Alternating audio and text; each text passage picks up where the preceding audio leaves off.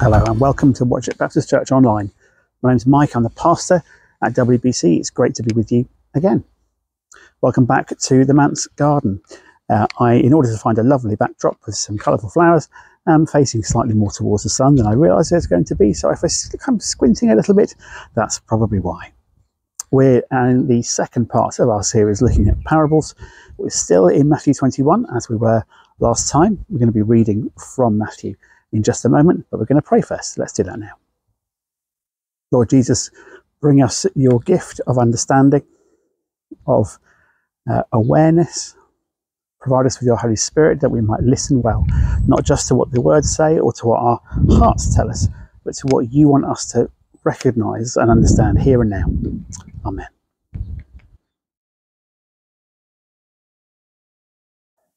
So we're reading from Matthew 21, we're starting at verse 33, and it says this. Listen to another parable, said Jesus. There was a landowner who planted a vineyard. He put a wall around it, dug a wine press in it, and built a watchtower. Then he rented the vineyard to some farmers and moved to another place. When the harvest time approached, he sent his servants to the tenants to collect his fruit. The tenants seized his servants. They beat one, killed another, and stoned a third. Then he sent other servants to them, more than the first time, and the tenants treated them in the same way. Last of all, he sent his son to them. They will respect my son, he said. But when the tenants saw the son, they said to each other, this is the heir. Come, let's kill him and take his inheritance. So they took him and threw him out of the vineyard and killed him.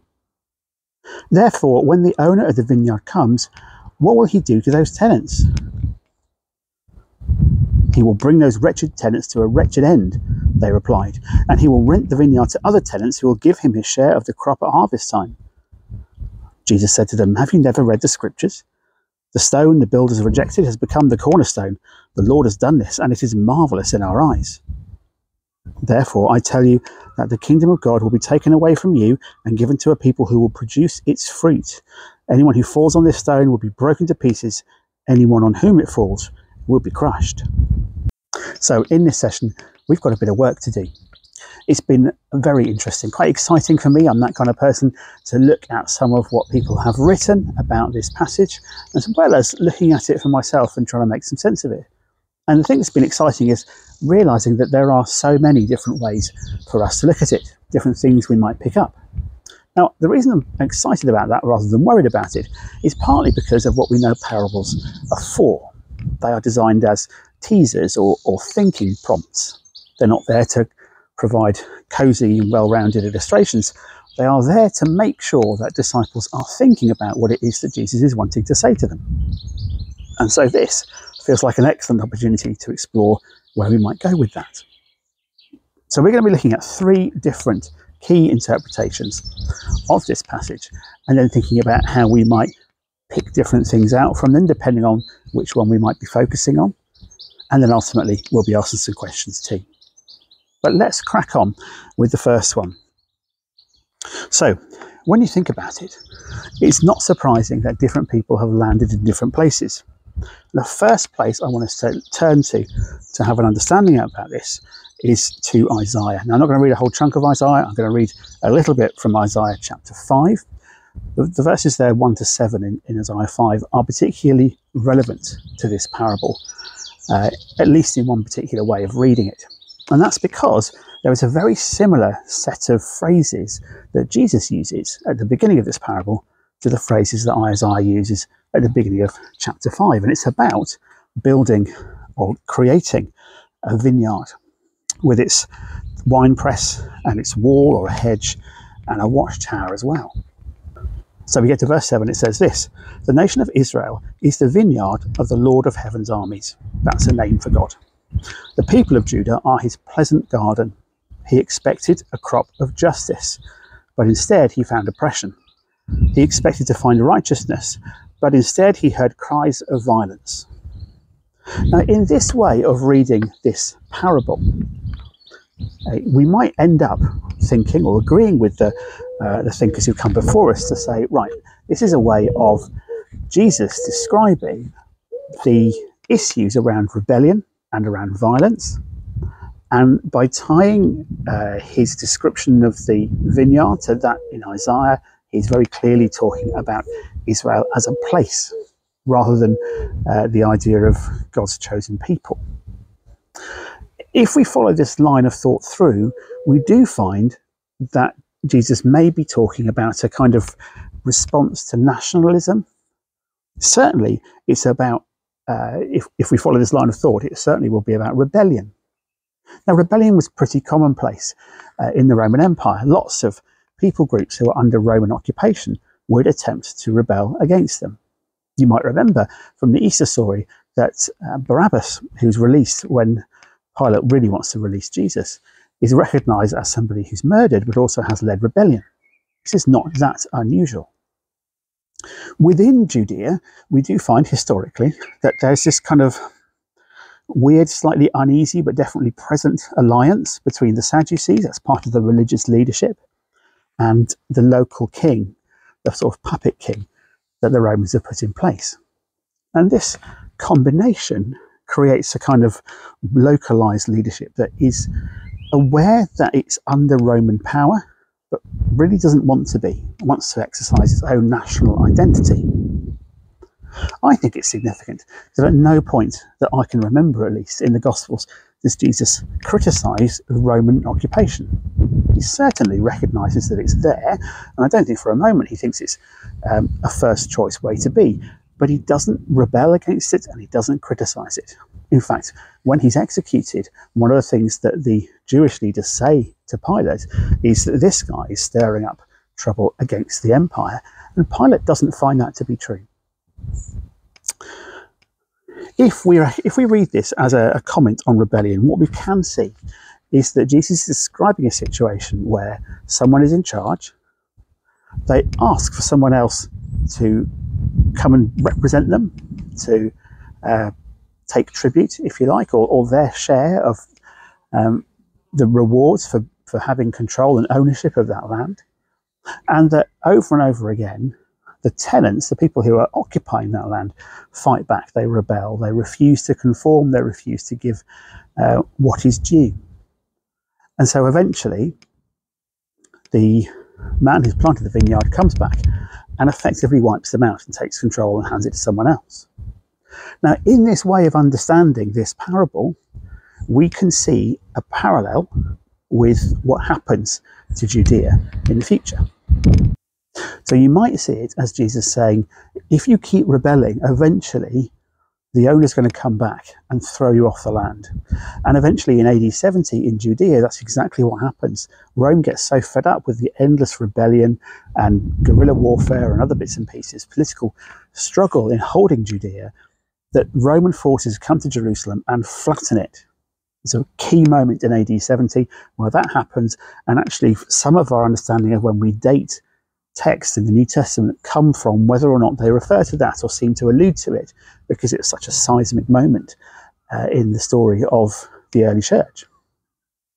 So that's our first sort of way of understanding it. Here is a parable that Jesus is telling where he's saying rebellion, and particularly violence, is not the answer. And if you keep going down that road, eventually what you're going to find is that you get thrown off the land anyway.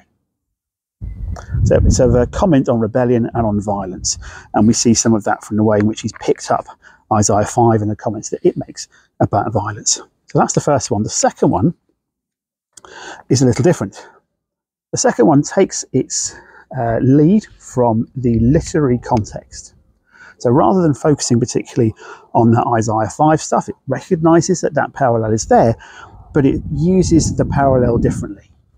So in this understanding, we lean heavily on the verses that have come just beforehand. So you might remember from last time, Matthew 21, 31 and 32 say this. This is Jesus talking. I tell you the truth, corrupt tax collectors and prostitutes will get into the kingdom of God before you do. For John the Baptist came and showed you the right way to live, but you didn't believe him, while tax collectors and prostitutes did. And even when you saw this happening, you refused to believe him and repent of your sins. So that really is about ownership. It's a sense of whose kingdom this is. And in the previous parable, part of what Jesus is saying is to the religious leaders is it's not yours. It could be yours, but it isn't yours if you're going to keep behaving like this. The key thing is to repent. And if you repent, as the tax collectors and prostitutes did, then ownership is something God shares with you. because you've repented, because you've chosen to live his way rather than live differently. And we can see this parable as a continuation of that idea. So in this reading, what we do is we recognise that each of the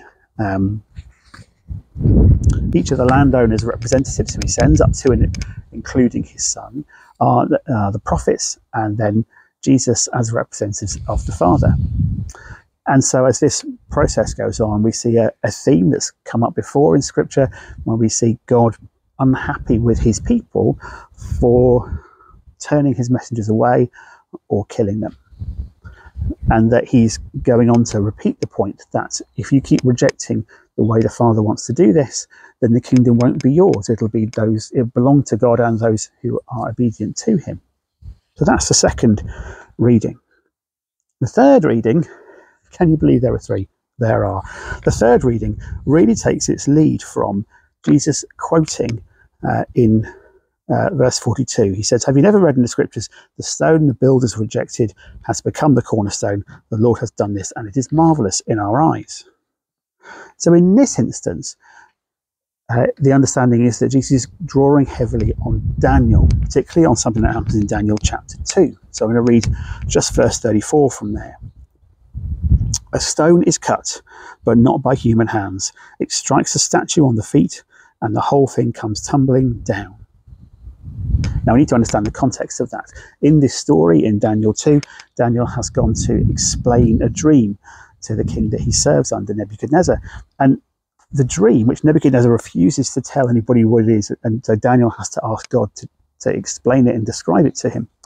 In that instance, Daniel talks about the dream having this big statue in it, and the statue is gold at the top, and then silver, and then bronze below, and eventually down at the bottom at the feet. It's a combination of iron and clay. Now, this is not a stable mix, and it's very fragile. It ties in with an understanding that the Jews had, that in contrast to our culture, where we tend to think things are getting better and better and better, they believe things are getting worse and worse and worse. And so this statue represents a succession of empires, and how in the end, this rock, this stone that's come out of kind of a not man-made situation, will strike the feet, break the feet, and then the whole statue will crumble. And actually in the description in Daniel, it doesn't just crumble, it ends up as dust that gets blown away. There's nothing left of it. Now the Jews are pretty confident they knew who these separate sections of the statue referred to. So they believed it was the Babylonians, the Persians and the Greeks, whose empires succeeded each other, and then Rome. But in this understanding of the parable, what we can see, what we might recognise, is that actually the feet of clay and iron are a mixture of the Jewish leadership, so the puppet king and the religious leadership. And it's that combination that is broken by the stone, and then the whole statue comes crumbling down. In that instance, the stone is Jesus. And we might recognise, or we might understand, that this stone is cut, but not by human hands. So it's not a human being. This is the Son of God. Fully human, indeed, but there's a representation of where Jesus has been sent from in that description. And so Jesus is going to destroy everything that's come before it, and will bring in the kingdom himself. Now, this is a direct challenge, if you like, to those religious leaders and that puppet king to say, you are trying to bring in the kingdom, but actually the kingdom doesn't come because you bring it, it comes because God brings it. And he might have gone on to say, and God has sent me to be the bringer of that kingdom. Elsewhere, Jesus says, the kingdom is coming and has now come, and invites us to recognize that the kingdom of God, as led by Jesus, has already started, but is not fully complete yet. So it's a now and a not yet kind of scenario. I may have mentioned this before. The thing that's challenging there is the idea of who gets to bring the kingdom into being. The implication from the parable being that the tenant farmers believed that it was their job to bring about the kingdom, and the things that they were doing, throwing out all the people who were coming as representatives of the landowner, that was all designed to bring about the kingdom of God. But actually Jesus is saying it's not you that does that, it's me that does that. And actually it can be done in a fairly dramatic way, in a way that really does cut to the heart of what's been there before, and is upheaval, but it's still God that brings it about.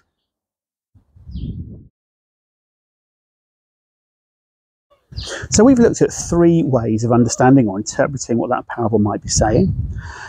Given the people whose writing I've looked at and how I've come to understand those readings, there aren't none of those people who talked about them are people where I think, well, they clearly don't know what they're talking about. In fact, in each case, I'd be inclined to trust the writer who's brought that perspective to my attention. So I'm not inclined to say, well, I need to choose one that's right and throw out the others. I'm not sure that's going to be a helpful thing. And I'm absolutely not convinced that it's necessary. Instead, what I want to recognise is that if the point of parables is that Jesus encourages people to think, then they may well have thought all those things at that time. And it might be that all those things are worth thinking about and worth considering. Now, it may well be that Jesus had one purpose in mind, but we also know enough about Jesus to know that he was very keen on giving people the edge of something so that they landed on it and then got thinking about it. And I think that the more people think about what the kingdom is like and how it comes to be, the better, really, certainly from Jesus' point of view. So then the question becomes, what does Jesus want his audience to be thinking about?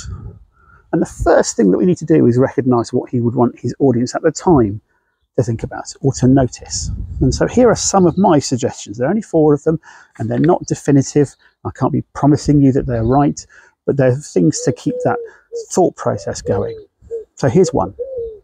He might have wanted his audience to be thinking about their relationship with secular authority. What was the relationship of the audience with Rome?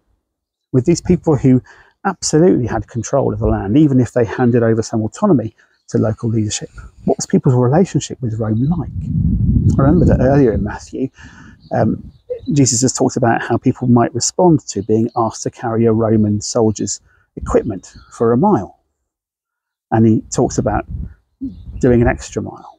We can go into why he said that and what he was getting at another time. But he does encourage people to think about how they interact with the Roman presence. It might also be that Jesus wants his audience to think about their perspective on rebellion and violence. It may well have been that wired into a lot of Jewish thinking was, we have an obligation to push back. We have a right, we have a duty to be opposing this Roman occupation. And I just wonder whether maybe part of what Jesus was doing was saying, think about what your perspective is on rebellion, and then think about how much of that perspective then flows on to become violence as well. We know that this is something Jesus would have been familiar with because one of his disciples was Simon the Zealot, and the Zealots were basically a terrorist group, absolutely focused on overthrowing Roman rule.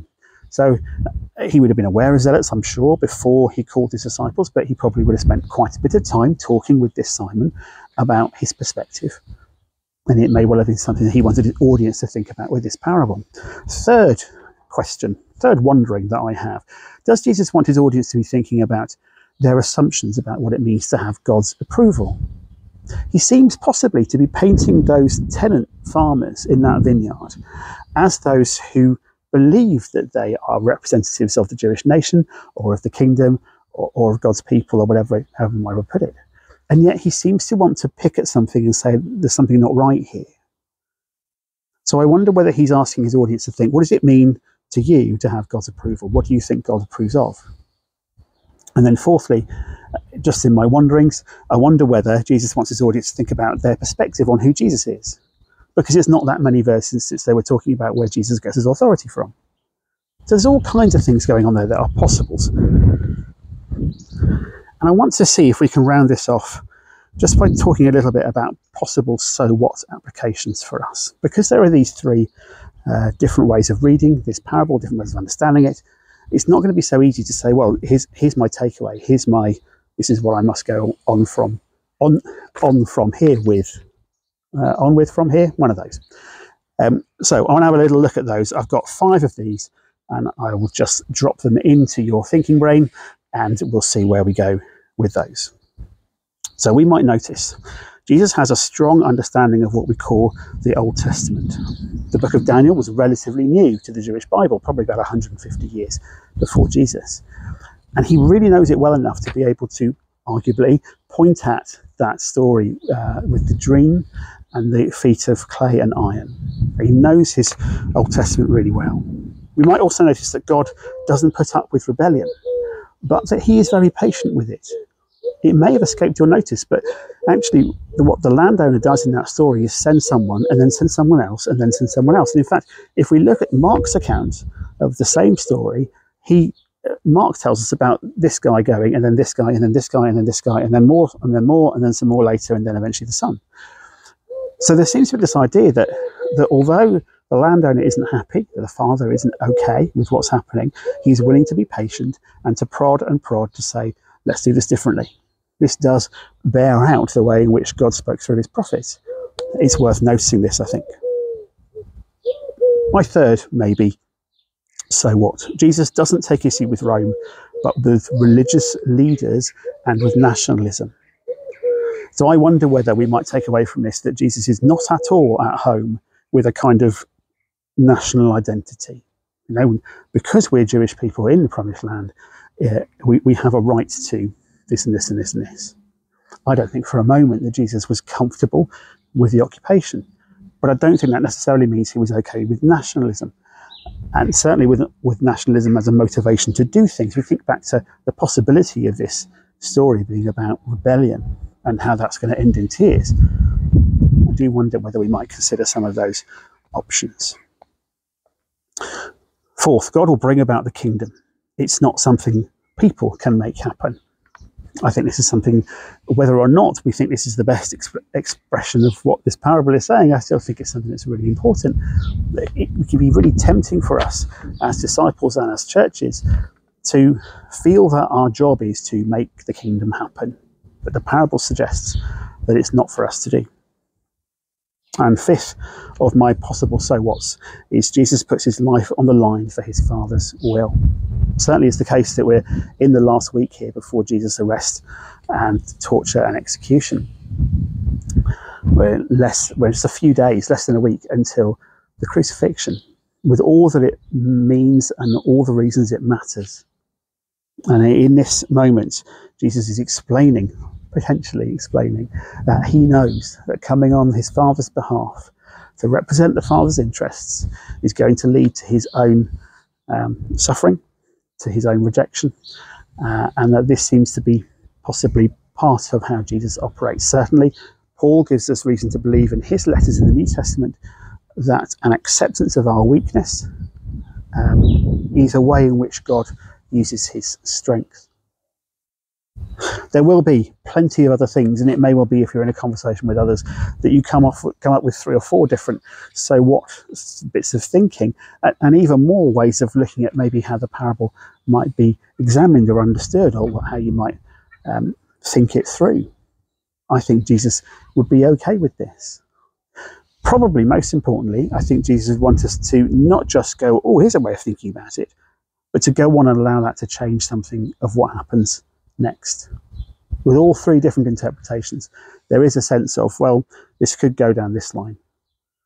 Let's think about what happens if it does, and maybe then what might need to change. That's it. Absolutely devoid of any quotes, any film references, any photographs on the screen or anything like that, just because there was enough to be thinking about. I'm going to ask 3 questions in a moment, but we're going to pray before we do that.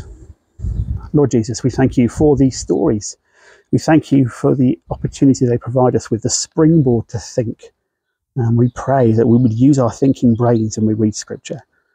We allow your word to trigger how we process, how we understand. To maybe sometimes avoid looking for the right answer, and instead to think, how might I consider and examine what God is like through this story? Thank you for all of that.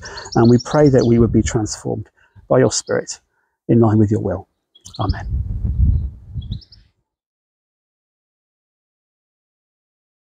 So here are 3 questions. Number 1, in what ways does the local church sometimes try to bring in the kingdom by itself?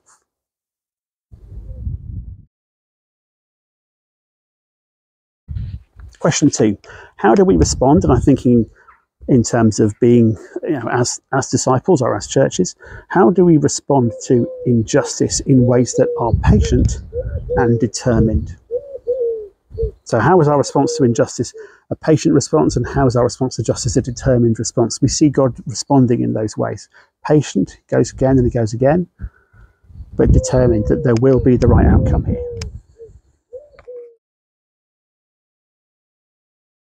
Question 3, in your experience, how has the church in general, not just Watchet Baptist Church or a local church, but in general, how does the church in general think that we need to do things to win God's approval? I'll ask that question again with all that, without that little bits in brackets in the middle. How has the church in general tended to think we need to do to win God's approval?